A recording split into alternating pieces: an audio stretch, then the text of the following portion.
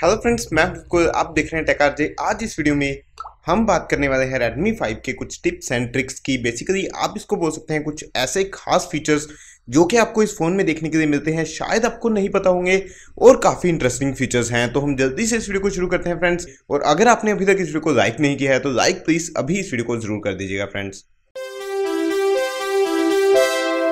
तो यहाँ पर आप देख सकते हैं फ्रेंड्स, सबसे पहले हम चलते हैं डायलर में और मैं आपको कुछ ऐसी ऑप्शंस दिखाने वाला हूँ जो शायद अभी तक आपने कभी भी MIUI में नहीं देखी होंगी।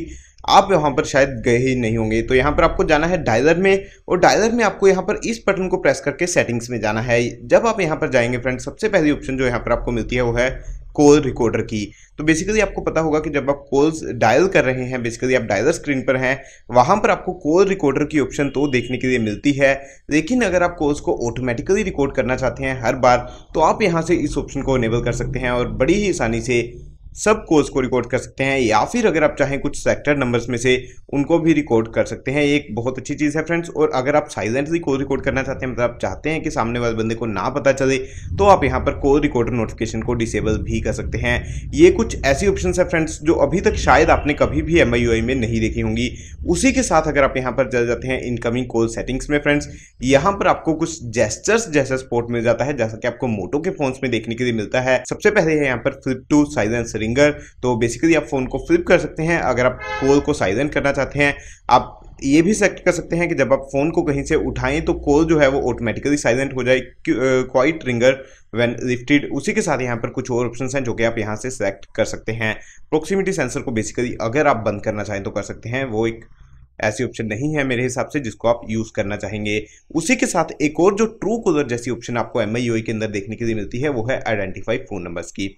इसको बेसिकली फ्रेंड्स मैंने यूज़ नहीं किया है, तो इसको एक्यूरेसी के बारे में मैं ज़्यादा यहाँ पर नहीं बोलूँगा कि कितना एक्यूरेट है या कितना अच्छा है। लेकिन यहाँ पर एटलीस्ट आपको ट्रू कॉलर जैसी एक सर्विस मिल जाती है जो कि अगर आप यूज़ करना चाहें तो कर सकते हैं। बेसिकली जो अननोन नंबर्स होंगे उसको ये आइडेंटिफाई करने में आपकी मदद करेगा। तो अगर आप यहाँ से चले जाते हैं वापस फ्रेंड्स, अब हम चलते हैं सबसे पहले सेटिंग्स में। इसके बाद हम चलते हैं यहाँ पर वाईफाई में आपको एक इंटरेस्टिंग ऑप्शन देखने के लिए मिलती है जो कि है वाईफाई असिस्टेंट। इसको आप ऑन कर सकते हैं अगर आप चाहें कि अगर आपका वाईफाई का नेटवर्क थोड़ा कम है, ऑटोमेटिकली फ़ोन डाटा पर स्विच कर जाए। ये एक ऐसी ऑप्शन है जो कि अगर आप वाईफाई और डाटा दोनों यूज़ करते हैं उस केस में आप इसको यूज़ कर सकते हैं। यहाँ से अगर हम चल जाएं वापस फ्रेंड्स, इसके बाद हम चलते हैं डिस्प्ले में। यहाँ पर आपको रीडिंग मोड की ऑप्शन देखने के लिए मिलती है फ्रेंड्स। अगर आप बहुत ज़्यादा फ़ोन पर बुक्स वगैरह पढ़ना चाहते हैं या कोई भी रीडिंग करते हैं फ़ोन पर बहुत ज़्यादा, उसी के साथ अगर आप फ़ोन को बहुत ज़्यादा रात के टाइम यूज़ करते हैं, बेसिकली नाइट मोड में इसको बोला जाता है किसी किसी फ़ोन में, तो उस केस में भी आप इस ऑप्शन को यूज़ कर सकते हैं। इससे बेसिकली होता क्या है कि स्क्रीन में थोड़ा येलोइश टिंट आ जाता है और ब्लूइश टिंट कम हो जाता है। यहाँ से अगर आप वापस चल जाएँ, यहाँ पर एक और ऑप्शन जो है वो है double tap screen to wake. ये भी एक बहुत इंटरेस्टिंग ऑप्शन है फ्रेंड्स। ये बेसिकली ऑटोमेटिक मोड में आपको डिफॉल्ट मोड में एनेबल्ड ही देखने के लिए मिलती है। और अगर आपका फ़ोन अभी स्क्रीन जो है वो बंद है, फ़ोन लॉक्ड है, यहाँ पर आप डबल टैप कर सकते हैं और आप देख सकते हैं फ़ोन को आप वेक कर सकते हैं। और अब हम चल जाते हैं यहाँ से वापस फ्रेंड्स। इसके बाद अगर हम चल जाएं लॉक स्क्रीन एंड पासवर्ड्स में फ्रेंड्स, यहाँ पर भी कुछ इंटरेस्टिंग ऑप्शंस हैं। सबसे पहली ऑप्शन है वॉलपेपर क्रॉसल की। तो मैं आपको बता दूं फ्रेंड्स कि अगर आपने इस ऑप्शन को अभी तक यूज़ नहीं किया है तो ये एक ऐसी ऑप्शन है जो मेरे हिसाब से आप बहुत जल्दी इसको यूज़ करना चाहेंगे। इस ऑप्शन को इनेबल करके फ्रेंड्स आप बेसिकली क्या होगा कि जब भी आप लॉक स्क्रीन पर आएंगे तो वॉलपेपर जो है वो ऑटोमेटिकली चेंज होता रहेगा, या आप बोल सकते हैं कि कुछ रेगुलर इंटरवल्स पे वॉलपेपर जो है लॉक स्क्रीन का वो ऑटोमेटिकली चेंज होता रहेगा। अगली ऑप्शन यहाँ पर है वेक लॉक स्क्रीन फॉर नोटिफिकेशंस की। इसको आप एम्बिएंट डिस्प्ले भी बोल सकते हैं। कुछ फोन्स में इसका नाम जो है वो एम्बिएंट डिस्प्ले होता है। बेसिकली अगर आप चाहते हैं कि कोई भी नोटिफिकेशन जब आपके फ़ोन पे आए तो फ़ोन जो है वो ऑटोमेटिकली स्क्रीन ऑन हो जाए और वेकअप हो जाए, तो आप इस ऑप्शन को इनेबल रख सकते हैं। उसी के साथ यहाँ पर कुछ और ऑप्शन है जिसको आप चूज कर सकते हैं अगर आप यूज़ करना चाहते हैं। पहली ऑप्शन यहाँ पर है वेक विद वॉल्यूम बटन्स। तो वॉल्यूम बटन्स को प्रेस करके आप फोन को वेक कर सकते हैं। उसी के साथ यहाँ पर लॉन्च कैमरा की ऑप्शन है। तो अगर आप वॉल्यूम बटन को 2 बार प्रेस करेंगे, वॉल्यूम डाउन बटन को, तो आप कैमरा ओपन कर सकते हैं। ये कुछ ऑप्शंस हैं जिसको अगर आप यूज़ करना चाहें तो कर सकते हैं। इसके बाद फ्रेंड्स हम चल जाते हैं नोटिफिकेशंस एंड स्टेटस बार में। यहाँ पर भी कुछ ऑप्शंस हैं जो हो सकता है कि आपने अभी तक यूज़ नहीं की हो। सबसे पहली ऑप्शन जो यहाँ पर डिफॉल्ट मोड में आपको डिसेबल देखने के लिए मिलती है वो है show notification icons. Basically friends अगर आपके पास कोई भी नोटिफिकेशंस आती हैं, अगर आपने इस ऑप्शन को इनेबल नहीं किया है तो यहाँ पर आपको जस्ट 3 डॉट्स दिखाएगा कि आपके पास कोई नोटिफिकेशन है, और यहाँ पर आपको नोटिफिकेशन पैन को नीचे करके करके देखना पड़ेगा कि क्या नोटिफिकेशंस बेसिकली आपके पास आई हैं। लेकिन अगर आप इस ऑप्शन को अनेबल कर देते हैं तो जिस ऐप की नोटिफिकेशन आपके पास आई है वो ऐप का आपको आइकन ऊपर देखने के लिए मिल जाएगा। उसी के साथ यहाँ पर शो कनेक्शन स्पीड है, इसको अनेबल करके आप नेटवर्क स्पीड यहाँ पर जैसे कि आप देख सकते हैं 0.00 kbps, जो कि इस टाइम नेट यूज नहीं हो रहा है, इसको आप इनेबल कर सकते हैं। एक और ऑप्शन बैटरी इंडिकेटर, इसको भी आप यहाँ से इनेबल कर सकते हैं। यहाँ पर आप देख सकते हैं ये भी डिफॉल्ट मोड में आपको डिसेबल देखने के लिए मिलती हैं। ये तीनों ही ऑप्शंस जो हैं वो डिफॉल्ट मोड में डिसेबल मिलेंगी।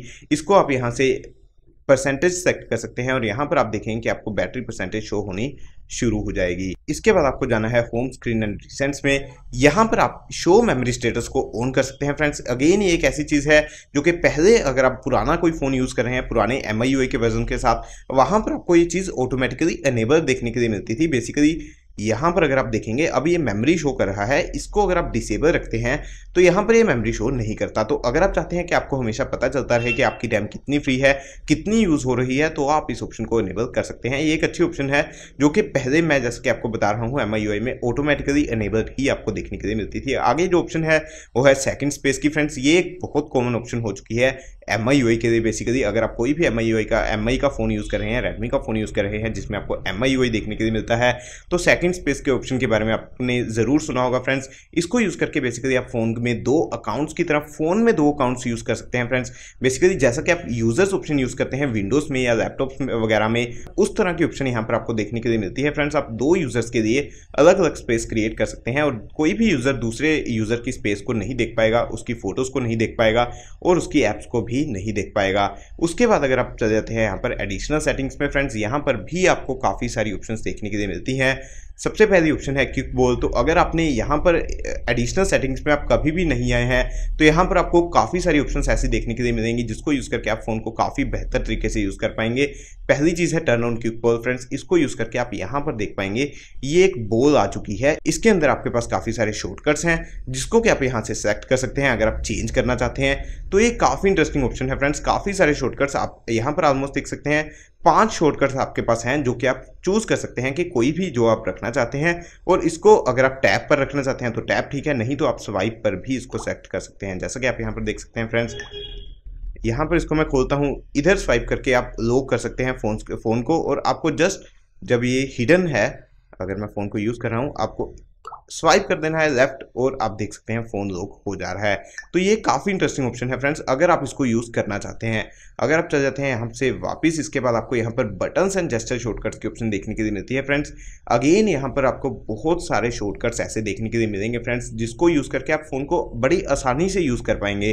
कुछ ऐसे शॉर्टकट्स जो आप फ़ोन में बहुत ज़्यादा यूज़ करते हैं वो आप यहाँ से चूज़ कर सकते हैं ताकि आप उनको आसानी से और थोड़ा जल्दी यूज़ कर पाएँ। अगर आप टॉर्च वगैरह बहुत यूज़ करते हैं या फिर गूगल असिस्टेंट को बहुत यूज़ करते हैं या फिर आप स्क्रीनशॉट को बहुत यूज़ करते हैं, स्क्रीनशॉट बहुत बार लेते हैं, तो आप इस ऑप्शन को यूज़ कर सकते हैं। उसी के साथ यहाँ पर आपको एक फुल स्क्रीन मोड की ऑप्शन देखने के लिए मिलती है जो कि बेसिकली 18:9 की वजह से यहाँ पर आ गई है। तो इसमें क्या है कि अगर कोई ऐप आपकी फुल स्क्रीन मोड में नहीं चल रही है, ऊपर थोड़ा सा ऊपर और नीचे थोड़े ब्लैक पार्ट्स आपको देखने के लिए मिल रहे हैं, तो यहाँ से आप उस ऑप्शन को इनेबल कर सकते हैं। बेसिकली YT स्टूडियो ऐप की जब मैंने इंस्टॉल किया था इसको, उस टाइम ये ऐप भी फुल स्क्रीन मोड में नहीं इनेबल हो रही थी, तो इसको मैंने यहाँ से इनेबल किया। उसके बाद आप ऐप को फुल स्क्रीन मोड में यूज़ कर सकते हैं। उसके बाद यहाँ पर है 100 मोड जो कि मोस्ट प्रोबेबली आपको पता होगा फ्रेंड्स। इसके बारे में जल्दी से आपको दिखाता हूँ। इसको आपको इनेबल कर देना है और इस तरह आपको स्वाइप करना है और आप फ़ोन को स्क्रीन को बेसिकली छोटा कर सकते हैं। और 100 मोड जिसको बोलते हैं फ्रेंड्स, अगर आप एक हाथ से किसी टाइम पर फ़ोन को यूज़ करना चाहते हैं तो आप वो कर सकते हैं। अगर मैं यहाँ से वापस चला जाता हूँ, आप इस तरफ को भी स्वाइप कर सकते हैं फ्रेंड्स। अगर आप इस हाथ से फ़ोन को लेफ्ट हैंड से फ़ोन को यूज़ करना चाहते हैं या फिर अगर आप राइट हैंड से करना चाहते हैं तो आप इस तरफ को स्वाइप कर सकते हैं। और इसके बाद यहाँ पर एक और जो बहुत इंटरेस्टिंग ऑप्शन है वो है डुअल ऐप्स की फ्रेंड्स। अगर आप इस फ़ोन में किसी भी ऐप का डुअल ऐप बनाना चाहते हैं तो वो पॉसिबल है। मैं आपको बता दूं फ्रेंड्स कि बहुत सारे फ़ोन्स में आपको डुअल ऐप्स की ऑप्शन तो देखने के लिए मिलती हैं अगर मैं और कंपनीज़ की बात करूं, लेकिन वहां पर आप बहुत सारी ऐप्स में डुअल अकाउंट्स नहीं बना सकते हैं। यहां पर बेसिकली कोई भी ऐप जो आपने इंस्टॉल की है उसका आप डुअल ऐप बना सकते हैं और उसमें चाहे वो अकाउंट उसमें बनता है या नहीं, फिर भी आपको यहाँ पर ऑप्शन देखने के लिए मिलेगी। जैसा कि अगर आप देखेंगे क्रिक प्लस में कोई भी अकाउंट की आपको ज़रूरत पड़ती ही नहीं है, लेकिन फिर भी उसको भी आप डुअल ऐप्स की तरह यूज़ कर सकते हैं। इसी के साथ एक और ऑप्शन जो काफ़ी सारे लोगों ने मेरे से पूछा है फ्रेंड्स के परमिशंस की ऑप्शन आपको देखने के लिए मिलती है नहीं। परमिशंस का मतलब बेसिकली क्या है कि जो ऐप्स आपने इंस्टॉल की हैं उसको आपने कौन कौन सी परमिशंस दी हैं, क्या क्या वो यूज़ कर सकती है। तो अगर आप चले जाते हैं यहाँ पर अदर परमिशंस में, यहाँ पर आपको आपकी सब इंस्टॉल्ड ऐप्स देखने के लिए मिलेंगी और इसको अगर आप खोल देंगे तो यहाँ पर आपको दिख जाएगा कि कौन कौन सी परमिशंस वो मांग रहा है और कौन कौन सी परमिशंस आपने उसको दी हैं। उसको आप यहाँ से चेंज भी कर सकते हैं अगर आप करना चाहते हैं। उसी के साथ यहाँ पर परमिशंस हैं, तो यहाँ पर बेसिकली सब परमिशंस हैं। कैमरा के लिए आप देख सकते हैं कि किस किस ऐप को परमिशन है और अगर आप चाहते हैं किसी को डिसेबल करना वो आप कर सकते हैं। तो यहाँ पर परमिशंस फुल फ्लैश्ड आपको देखने के लिए मिलती हैं फ्रेंड्स, किसी भी तरह से आप उसको चेंज या एडिट कर सकते हैं। उसी के साथ एक और जो इंटरेस्टिंग ऑप्शन है वो है यहाँ पर ऑटो स्टार्ट की फ्रेंड्स। अगर आप चल जाते हैं यहाँ पर ऑटो स्टार्ट में, यहाँ पर आपको कुछ ऐसी ऐप्स देखने के लिए मिलेंगी जो कि आपने अलाउ किया है उनको ऑटोमेटिकली स्टार्ट करने के लिए। जैसा कि है यहाँ पर व्हाट्सएप फ्रेंड्स, मैं आपको बताऊं कि जैसे ही व्हाट्सएप का कोई भी मैसेज आपको आता है तो उसकी आपको नोटिफिकेशन आ जाती है। वो इसीलिए होता है फ्रेंड्स क्योंकि आपने उसको अलाउ किया है कि वो ऑटोमेटिकली स्टार्ट हो सकती है। अब अगर यहाँ पर कोई ऐसी ऐप है जिसको आप कम यूज़ करते हैं और आप चाहते हैं कि वो ऑटोमेटिकली स्टार्ट ना हो बार बार, और जब आप उसको यूज़ करें बेसिकली उसी टाइम वो स्टार्ट हो, उसको आप यहाँ से डिसेबल कर सकते हैं। बेसिकली अगर मैं बात करूँ, मैं आउटलुक को भी यूज़ नहीं कर रहा हूँ तो इसको मैं डिसेबल कर सकता हूँ। तो इससे बेसिकली फ़र्क क्या पड़ेगा, अगर कोई हैवी ऐप फालतू में आपकी बैटरी यूज़ कर रही है उसको आप यहाँ से डिसेबल कर सकते हैं। ये एक बहुत अच्छी ऑप्शन है अगर आपके फ़ोन की जो बैटरी लाइफ है वो काफ़ी कम हो रही है और आपको काफ़ी दिक्कतें यहाँ पर आ रही हैं। लास्ट ऑप्शन जो सेटिंग्स में है वो है यहाँ पर ऐप लॉक। इसके आगे भी कुछ फीचर्स हैं जो मैं आपको बताऊंगा। ऐप लॉक बेसिकली कोई भी ऐप लॉक की तरह है। अगर आप किसी भी ऐप को यहाँ पर लॉक करना चाहते हैं, आप चाहते हैं कि उसके लिए अलग से पासवर्ड कुछ सेट कर दें या फिर आपके फिंगरप्रिंट सेंसर की ऑथेंटिसिटी आपको उस ऐप को मिल जाए, वो आप यहाँ से कर सकते हैं। इसके बाद अगर मैं चला जाता हूँ वापस फ्रेंड्स, अभी भी जो फीचर्स हैं वो खत्म नहीं हुए हैं। अब मैं आपको दिखाता हूँ कुछ ऐसे फीचर्स जो कि फ़ोन में है, बेसिकली एंड्रॉयड के वर्जन की वजह से है या फिर कुछ एप्लीकेशंस की वजह से है। एप्लीकेशंस की अगर मैं बात करूँ, सबसे पहले मैं आपको दिखाता हूँ फ्रेंड्स, यहाँ पर आपको थीम्स की एक एप्लीकेशन देखने के लिए मिलती है जो कि काफ़ी अच्छी एप्लीकेशन है। कुछ और फोन्स में भी कई बार आपको थीम्स की एप्लीकेशन देखने के लिए मिलती है, लेकिन वहाँ पर इतना कस्टमाइजेशन आप नहीं कर पाते। यहाँ पर अगर आप देखेंगे फ्रेंड्स, अगर आप चले जाते हैं फ़ोन्स में तो आपको इतनी सारी ऑप्शंस इसके अंदर प्री इंस्टॉल देखने के लिए मिलती हैं जिसमें से कोई भी आप सेलेक्ट कर सकते हैं और कोई भी फ़ॉन्ट अगर आप यूज़ करना चाहते हैं, सारे फ्री हैं, उसमें से आप कोई भी फ़ॉन्ट यूज़ कर सकते हैं। और थीम वगैरह अगर आप यहाँ से कोई भी सेलेक्ट करना चाहते हैं, काफ़ी सारी फ्री ऑप्शंस यहाँ पर आपको देखने के लिए मिलती हैं। उसी के साथ यहाँ पर आपको फ्री स्क्रीन रिकॉर्डिंग का भी एक ऐप देखने के लिए मिलता है फ्रेंड्स। वीडियो रिकॉर्डिंग अगर आप स्क्रीन की करना चाहते हैं तो यहाँ पर आपको स्क्रीन रिकॉर्डिंग की ऑप्शन देखने के लिए मिलती है। उसी के साथ यहाँ पर मैं आपको बता दूं कि FM रेडियो का सपोर्ट भी आपको इस फोन में देखने के लिए मिलता है। हालांकि इसको यूज़ करने के लिए आपको ईयरफोन्स की ज़रूरत है, लेकिन एटलीस्ट FM रेडियो का सपोर्ट आपको देखने के लिए मिल जाता है। तो एंटीना बेसिकली आपको फ़ोन के अंदर देखने के लिए नहीं मिलता है।